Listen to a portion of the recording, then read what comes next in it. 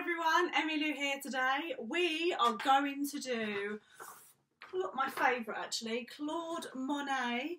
He was French, that's when he was born and that's when he died, so he's no longer alive. We're going to look at his work and do the famous bridge. So this is what he looked like. Really nice man. This is his very famous picture. It was actually his garden. And in his garden he had this gorgeous pond and it had a bridge over it with the water lilies. This is a lovely one that my mum really likes. It's covered in paint. It's a beautiful silhouette of a lovely night sky. And then you've got the water lilies there. Look at the brush strokes. And when I say brush strokes, I mean all the different colours in there and all the different, can you see there's like little bits of green and blue, really beautiful colours there. This is another picture of his garden. It's like a photograph, this one. It's got a lovely weeping willow tree there. Then, this is actually Claude Monet leaning over his bridge. And you see the lovely trees there with the things coming down. Really nice. And then, I just wanted to show you a close-up of the water lilies that he painted because we could do the water lilies and the bridge today. I think that would be really, really nice. So you need a piece of paper, pencil, let's go. Right, so what you want to do is find out where you want the water lilies, where do you want the bridge. So just to help you, and I'm going to do it with a light pencil, I'm just going to do, press lightly, just do a line. Can you see that line? I'm going to do that in the middle of my page. It doesn't have to be exactly straight, it's fine. This is going to help you see where your bridge is going to go. It's going to be a very simple bridge. Then all here, you're going to have loads of water lilies and foliage like plants. So the first thing you need is think about a bridge. A bridge is not a massive rainbow. It's kind of like quite a subtle thing that goes like that. Mine's a little bit wonky, but it's okay. And on this bridge, it's got a bit of a thickness. So think of it like a snake or a worm. So you're going to have that one. Then you're going to go big. Oh, so it's a little bit like a rainbow. And then that becomes a snake, very close together. Okay, now this is the complicated part, but it doesn't have to be. You're going to do a oh, it's not a straight line. It's one line on its own, just there. Then you're going to do one just there. So you've got a lot of lines. If you don't want to do all the lines, just do a normal 2 lines, 1, 2. What you want to do now is you've got to join the snake to the line. So this snake, the top snake, is going to this line. So you're going to do this. Doesn't matter if they're on an angle, because really they'd be more straight. But you know what? Doesn't matter. So think of them as like long chips. That'd be cool. Okay, that's fine. Now this bit can either go from that snake to here, or you could leave it. If you're getting really confused, leave it as it is. Or in between, you're going to join up. You're joining up the top snake with chips that go to there. So if you're still not sure, do not worry, you don't need to do this. This is if you're a bit older or you find it a bit easier. Then just here, we're going to just do a little line. Okay, that is your bridge. That's your 3D bridge. So a person's going to be like, la, la, la. Okay, now you want to do your water lilies. So I always do a water lily that they're big here and they go further away. So do a circle, like a flat pancake, and then you can just go. So they remind me a little bit of Pac-Man. Or, if you want to, just do a circle like that. It's not really a circle, it's more like a circle squished. So do a couple of those. And then as you get towards the bridge, so as you get towards your horizon line, it's going to get smaller because it's in the distance. So they start off small and they go big. So you could do lots if you want, or you could just do a couple. It's up to you. Okay, doesn't matter if some of them are big and small, it's fine. Then we're going to do, I like to do the water lilies plants, the flowers. So you could do it like that, and if that's too quick, you do a shape like that, and then you go, and then, or some people like to do this, U shape, and then zigzag, zigzag, zigzag. I really like that. I think that looks really pretty. So we could do a mixture. Just doing that over there. Okay, now for the trees, we're going to do, it's quite nice to make it look like there's different types of trees. So we're just going to touch here, just up here, and you're just going to go lines down, because then it looks like a weeping willow that's behind here. It could look like a waterfall, but it's going to be green, so it'll be fine. Then here you could do a bit like this, so just lots of bushes, If you want to and you don't want to do bushes, you could do a nice big tree. So there's your can I ever think of it, trunk of the tree. So you could do a trunk going up, and then you could do just like a rectangle or a chip, and then chip again, and then just out, and then all that could be a nice big tree. So it's just a wobbly line all the way around. And then you could do some more plants. Think about long, almost like swords, long reeds. You could do, it looks like clouds, but it's more trees like that. And it's going to be in between all of that, so that's fine for now. Could do a little bit of a, these are like, they look like clouds, but they're more like bushes. Right here, really, I mean, you could put animals in there, you could do whatever you like. But here would be nice if we just did a long line up. And these are going to be lovely reeds. You know those ball reeds? They're a little bit like this. You go all the way up straight. Then you just do like a tic-tac on the top. It looks really, really lovely. So just more reeds. Think of them as swords. And then if you want, you could do some stones. Just a few stones there. If you don't want to put anything there, that is fine. If you do, you could just do maybe like a rock there, and you could have a frog sitting on it or something else you like. And here, because it's far away, we need to make it look like it's stopping. So we could just do that to make it look like there's the riverbank. You don't have to do that, by the way.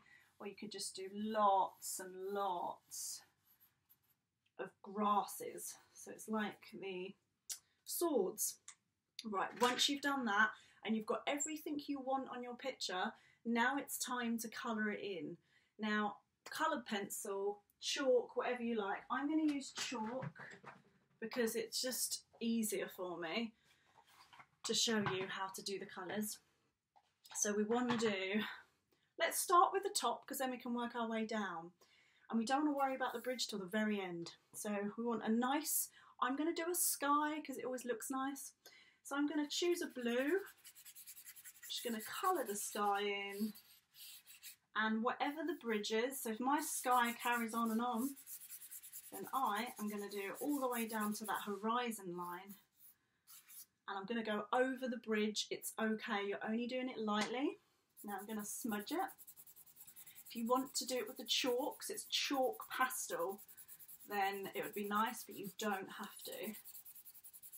So you've got your sky there behind the bridge. Okay. Now you want to do probably 3 different greens. If you don't have 3, get 2. So you want a dark and a light green. If you don't have, you know, a light and a dark, just get a 1 green. And I'm going to do some light green there, really lightly as it goes over the bridge. So this is like my weeping willow tree. And if you're a bit older or you feel more confident, you can add more green here and there. And next to it, I'm going to do some dark green for the bits of the tree. And then here, you know, as I say, if you've got different greens, then have a go at doing all the different greens. And you could do a beautiful turquoisey blue, because that actually looks really nice on a picture. even if it's supposed to be green, a bit of blue looks really lovely. So we're going to do a bit of dark green there. Pause the video if you need to, because I'm doing this super duper fast, but you want to do it a little bit slower, unless you've got chalk.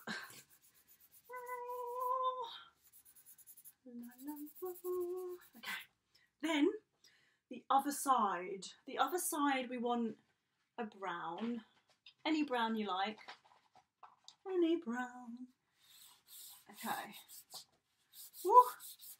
Any brown, so you got that there.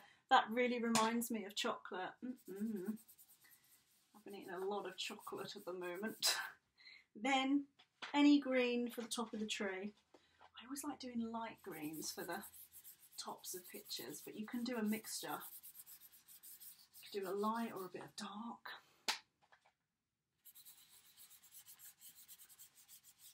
Oh man.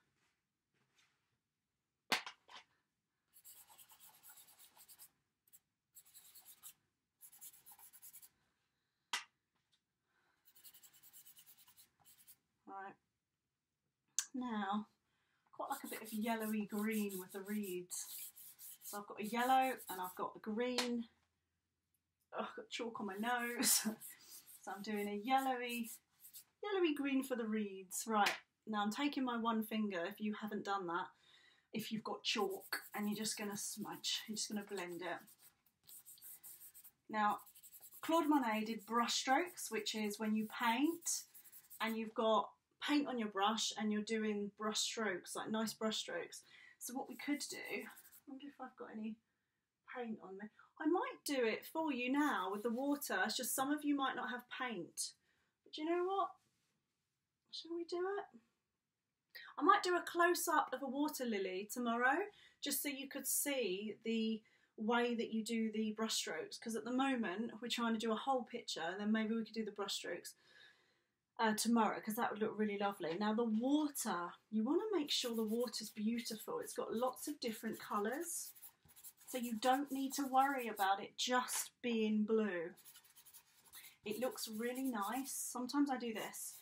I do a little bit of blue there, a little bit of green there, maybe even a little bit of yellow, another bit of blue there. There's a different type of blue. And then you kind of get your finger and you just smudge a little bit. You don't want to smudge the whole thing, just a little bit, because then the water all looks really nice. You can smudge where it finishes and where it starts. So, for the sake of this video, I'm going to do it. I'm going to do it. A little bit blue, a tiny bit of green. Water lilies can be pretty much any colour you want. I quite like the idea of, I'm going to go over the water lilies just because it doesn't matter that I've done that. Oh, I love those colours. Look at those colours, they're so cool. Ah, oh, just love colour. Okay, so it's roughly the water. The reason why I'm doing them different colours, if you can have a look at that, it's like there's not just one green in there, is it? It's kind of like a blues and greens. So the water lilies itself, I might get a dark green. And then you don't want to go over your nice pretty flowers. So, ooh, looking a bit dark actually.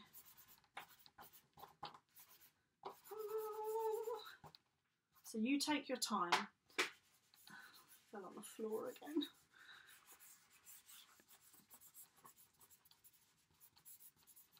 So you're covering all the water lilies. And once you've done that, pick a really cool colour for your water lily flowers. I would probably go beautiful pink. You could do pinky whites. It just makes the picture stand out. Looks really, really pretty. So you could do a pink, or you could do pink and white. It's actually whatever you want to do, and if you decide you don't like it, you can go over it with things. This is my white, and I'm just going over the pink here and there, just to show a bit of texture and to make it look more interesting. because when you add white to things, it looks quite cool. Right, once you've done that, I want to do all here. I'm loving this green, which is really light, so have a go at doing different greens. But I'm going to do my green here with my chalk. Lovely bit of green. And then the ball reed, I think it's called. You could do tons of the ball reed. You could do a lot of them because they're such lovely things. They look really nice in the water. We're going to smudge that. Then behind there, you might want to do a bit more. Woo, kind of a little bit messy. Gosh, it's very messy actually. So you want to cover all that. You can do anything there that you want. For my rock, I'm going to do grey. Then the other side, I might do grey there as well. With my green hands. Try and get your hands not so dirty. Then up here, we're going to do another light green. Oh, look at that. Wow, love that green. Okay, so once you've done that, because it's such a cool picture, you could add whatever you like. For the brush strokes, because it's chalk, you could start adding the brush strokes on top to make it look like water. So you're just doing like this, put it on the paper, do a line, do a line, do a line, do a line. You could do that with all of the water, or you could get a white, might not show up unless it's chalk, but you could do that with there.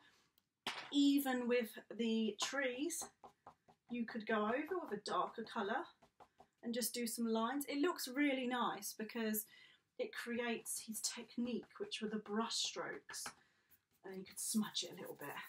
If you're not quite sure where to get chalk from, get your parents to email me. The link's on the bottom of the YouTube video, because chalk is a really lovely thing to use.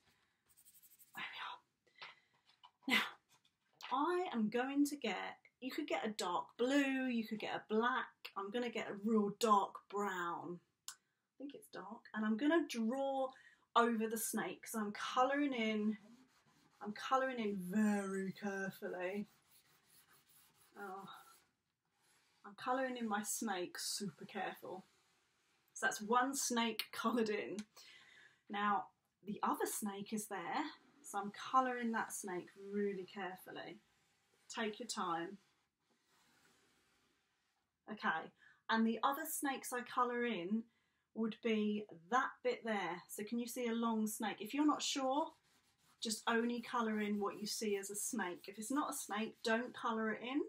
Just colour over the line. So you'd go, this is just a line, this one, isn't it? So I'd go like this. I'll just draw over. So if you've got a coloured pencil, you're just going to very carefully colour it. Okay, now you're going to do the railings, because you don't want to be falling through the bridge. And you can add them in. If you can't see them anymore, doesn't matter. You can make them up.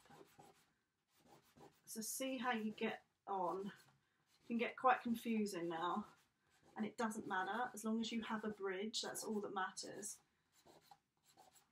Okay, so right, now the bridge looks a bit see-through at the moment. And that's because this bit, the bottom bit, is where they walk. So then you can colour all that in now. Colour all that in if you can, and then just smudge it.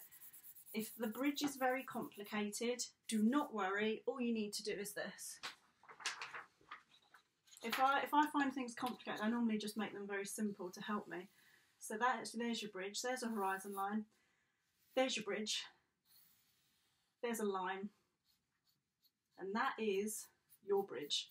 Keep it like that if that's helpful to you. It doesn't matter. This is just a slightly more advanced bridge.